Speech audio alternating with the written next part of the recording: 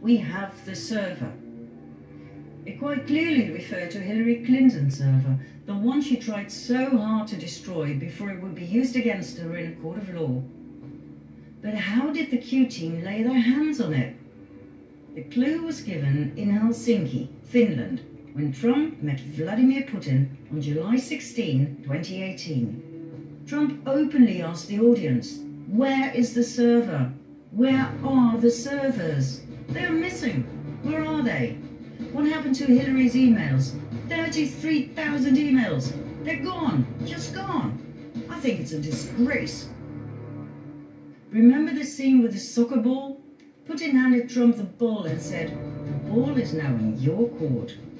Trump took the ball and said, "This will go to my son, Barron." He then threw the ball to Melania. What was so special about the ball? Why the big smiles and the twinkling in their eyes? What was going on here?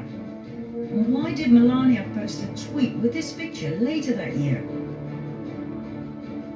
Many QAnons agree on the theory that the content of the servers was inside that soccer ball, containing enough incriminating evidence to put a lot of people in Washington, D.C. behind bars for life. Try evidence for the Uranium One scandal, where Hillary Clinton, as Secretary of State, and with knowledge and approval of President Obama, gave Russia control of 20% of America's uranium by approving the Rosatom deal.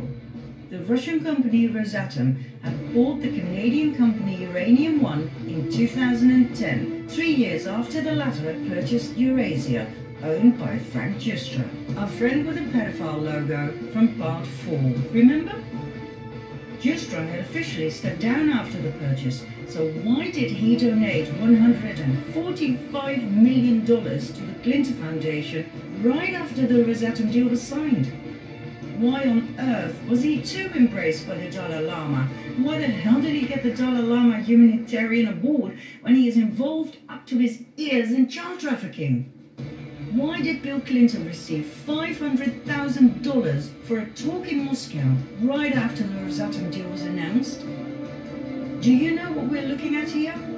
Bribery, corruption, pay to play, money laundering, and high treason. This was the real Russian collusion. Oh, by the way, why did Trump say this soccer ball was going to his son Barron? According to insiders, Barron is extremely intelligent with an IQ of 146. He is said to be incredible with computers, especially when it comes to hacking, cracking codes, passwords, etc. Bearing this in mind, I so understand the facial expressions that one fine day in Helsinki.